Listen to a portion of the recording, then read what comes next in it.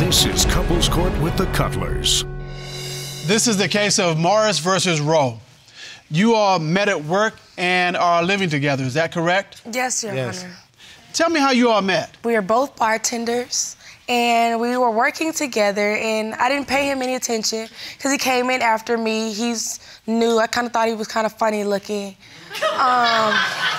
He's not allowed to have any facial hair at that job. And you clearly see, like, he's a bearded man. Daddy. And anyway, and so with the beard, he posted a picture of that on social media. And I was like, okay, all right, you look a little different with the beard. So I slid in his DMs. And I was like, I sent a little emoji with the tongue out. Cause she nasty. And I was like, I like. And he was like, well, if you like, then text this number and save it as Boo Zaddy. That's what I said? Boo Zaddy. And I did, and he's been daddy ever since. See? Anyway.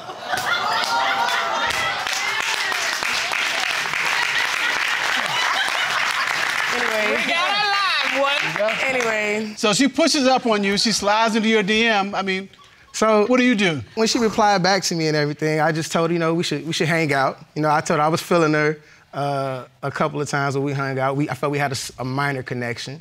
Oh, minor. Minor connection. No, he didn't. Were you feeling her before she saw you with the beard? Yeah, absolutely. Not.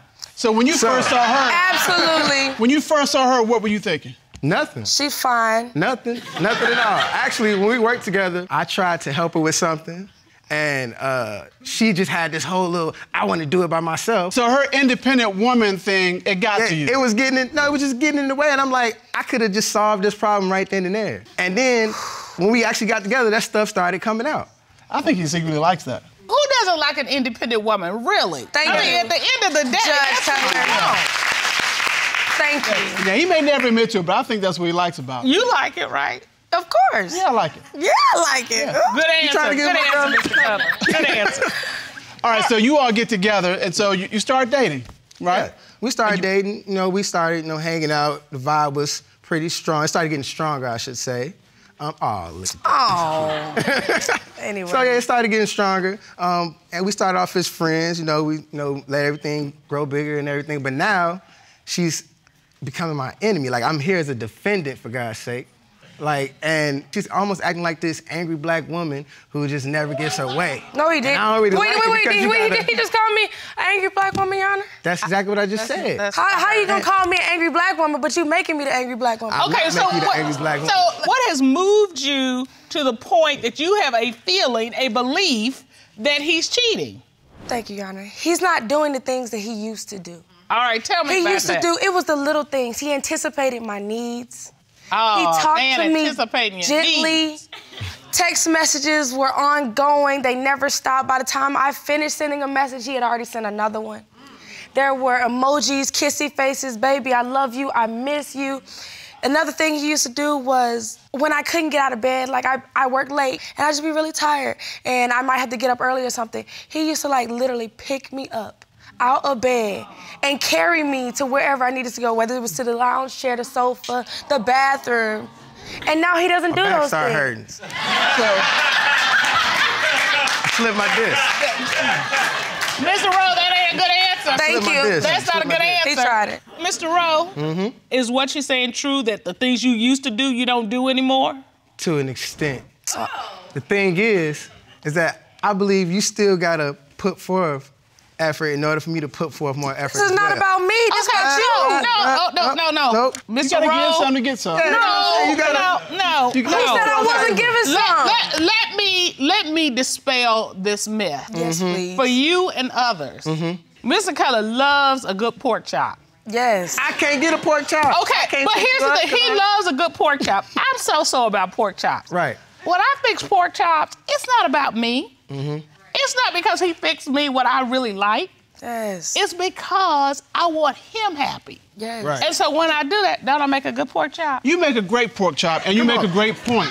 But, I mean, practically speaking, though, if I'm not doing what I'm supposed to be doing, you're not going to feel like fixing me a pork chop. But here's the thing. And if that guy's some friction in their relationship, he's not going to feel like doing all those things that he used to do. Okay, Mr. Cutler, but you and I both know there are times when I'm getting ready for trial, I'm doing things, and I'm not as on point. You don't stop doing for me. Exactly. That don't mean go point. negative. Whatever we just described should never go to cheating. What proof do you have that that's going on? Okay. None. I went through his pockets in doing laundry, and I found a receipt that had a lot of alcohol on it, but at the very bottom, it also had a receipt for condoms on it. Whose condoms are on your receipt in your pocket? They need to start labeling condoms. Hold on, Miss Mark. Hold on. Hold on.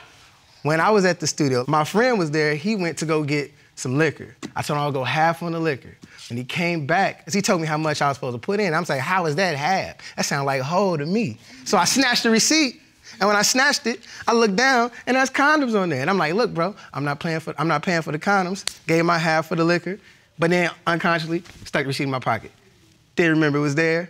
Definitely wouldn't have left a condom receipt in my pocket for her to find in the laundry as well, if I was using condoms. But my thing is, it sounds like a good story, but it's a little gamey. It's a little gamey. Thank you. Everything sounds gamey. Have you ever found anything else to make you believe he's cheating? I picked him up from work, and we're in the car. He gets in smelling like a whole woman. And I'm like, you just got done working at a Mexican restaurant. Why do you smell like a female? That wasn't me. What do you mean smells like a female? If I having the perfume that I have on right now were to hug the bailiff or to hug Judge Cutler, he's gonna smell This what? Cutler. Duly noted. He were to smell like what I have on. It doesn't take long because it was a strong perfume. I didn't smell like a woman. I just didn't smell like me, what she's used to. Now. Okay, what did you smell? 1 plus 1 equals 2. I didn't want to smell like cigarette smoke. So when I went outside, it was a guy that actually gave me the spray. I You need to worry about my nerves. Hold on. I don't know what it was, but it was some type of odor or whatever, and he sprayed it on me, and I doused myself in it. Do you always just spray yourself? With my spray, but I didn't have my spray. What kind of spray was this? I have no clue what the spray was. It was like a little, it was like, I don't know if it was like strawberry or what type of berry. Like an odor neutralizer? Yes, Your Honor. Dang. I don't know the name I don't know why of he can't get that out of his mouth. I don't know the name. I didn't take the bottle. He didn't ask for the name. He said what kind of spray it was. The bottom line, Ms. Morris, is you don't believe it was an odor neutralizer. Exactly. You believe it was some woman's perfume. Exactly. It didn't neutralize any other odor but my attraction to him. Why don't you believe it was an odor neutralizer? She got props. This is what it's called, odor neutralizer. This is what smells like a neutralizer. What smells like something that diffuses the smell of smoke, which he claims he was doing. Well, you got to talk to the guy. But wait, this the jacket.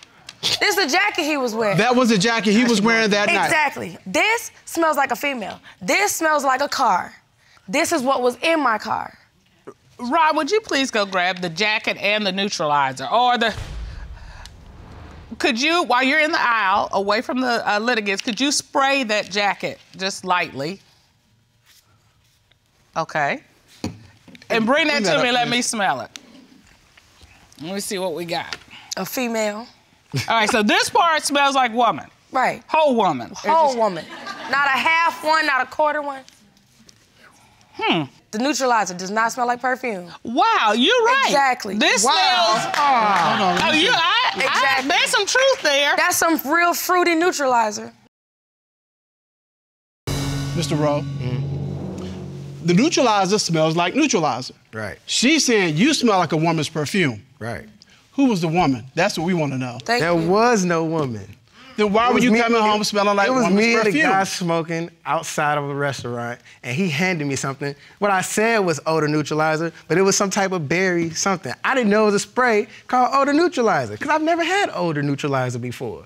So I just said it was some berry something. I didn't even look at it. His story's not making sense, Your Honor. I don't believe it. It don't make sense. I don't like it. I don't like it. And you think this because he's cheating? Exactly. Ultimately, it boils down to you say you're not cheating. But if he is, Your Honor, I'm out. I'm done. I don't want any part of it. They can have, all the females that be in the studio, they can have him. Whoever he's hugging up on at work, they can have him. I'll see you at home. I'm done. Then. I didn't sign up for that. To get to the bottom of these cheating allegations, the court has engaged the services of licensed private investigator Todd Redding. Ron, would you please escort Mr. Redding into the courtroom? Yes, John.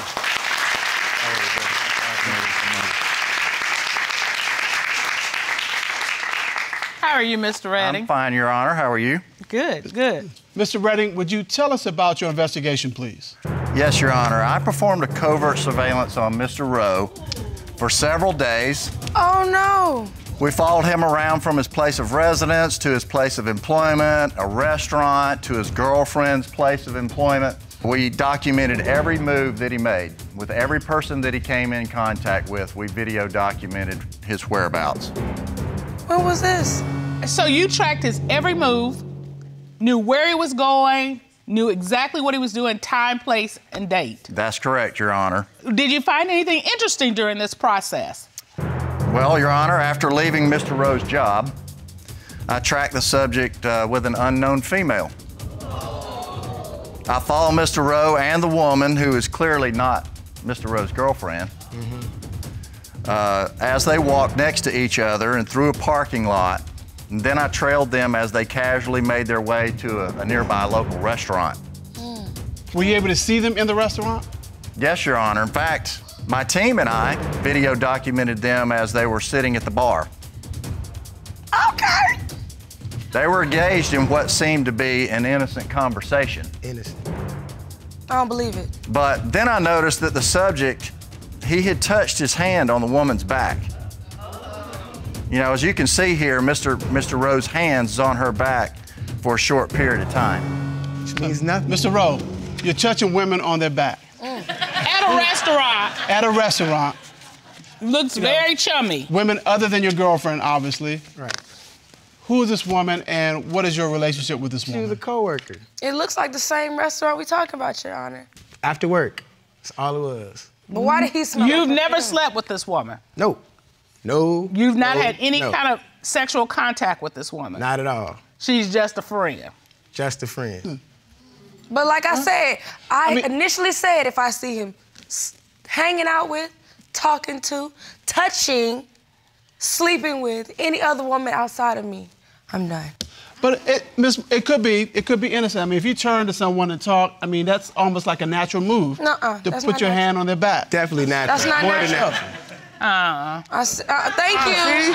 Are you hearing what I'm saying? We I can't just win did it. for I wasn't losing. even paying attention. Judge Cutler, if you saw your husband, Judge Cutler, touching on another woman without him thinking you saw, how would you feel? Well, okay. In that manner. She's talking about in that manner. In that manner, here's the thing. I recognize that it would not be realistic for me to expect my husband never to talk to another woman, never to, go have a drink with another woman. I trust him enough that if he chooses to do something like that, it's going to be appropriate. So, I mean, I understand, but I think it's not realistic, particularly if he's a bartender. I mean, that's a very sociable job that he's not gonna not ever do anything like talk to a woman or something like that. Like she feels like I least speak to these women the way that I talk to her. And I told her she's definitely a special case. I don't talk to women like I speak with her. It's not my fault if women like me or if they're drawn to me. If he's gonna do all if they ain't looking, you shouldn't want me. and he's gonna be participating at his job. Mr. Rowe, you're a smooth talker. I am. You're a smooth talker, you're a smooth guy, and you got the beard working. Right, I grew it. So, like, I couldn't even get her without the beard. And so you can understand why she believes that you're cheating. Exactly. Just because she's being insecure. She went from loving the beard to fear in the so beard. insecure right now. Like I feel like I feel like this is all pointless. I'm not cheating. Like and this is all in her head. I might as well be cheating if I'm getting accused like this. Mr. Rowe, this is all in her head. Go ahead. This is all in her head. What's that girl right there? You said, I'm listening to the judge. Can you repeat This that is for me? all in her head. It's all. It's not. And Ms. Morris, you're not buying any of this. I'm not. All right. To further investigate this, the court had Mr. Rowe to undergo a polygraph examination, and we have those results. Ron, would you please escort Mr. Kendall Shaw into the courtroom? Yes, Your Honor.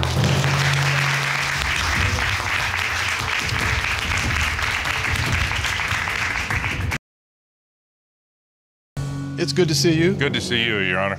You asked Mr. Rowe, since the start of your relationship, have you had sexual intercourse with any woman other than Ms. Morris? What was his response to that question? He said no. What did the lie detector determine? The lie detector determined that he was being truthful, Your Honor.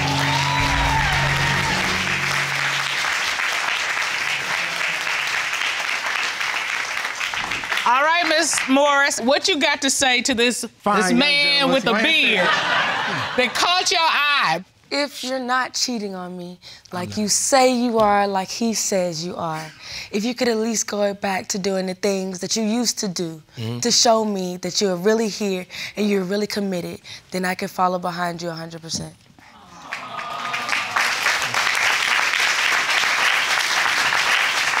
It's so important in a relationship. Every now and again, you have to step up and do something. And Mr. Cutler likes pecan rolls.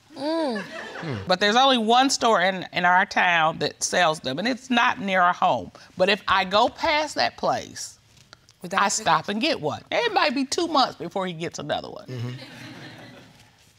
But but when he gets it, what I hope is she was thinking about me. Yeah, it's a nice treat. The things that you did to get him are the things you need to do to keep him. I can't make it any simpler than that. All right, as we say in this court, don't cheat yourself out of a chance for a good relationship. Right. Court is adjourned.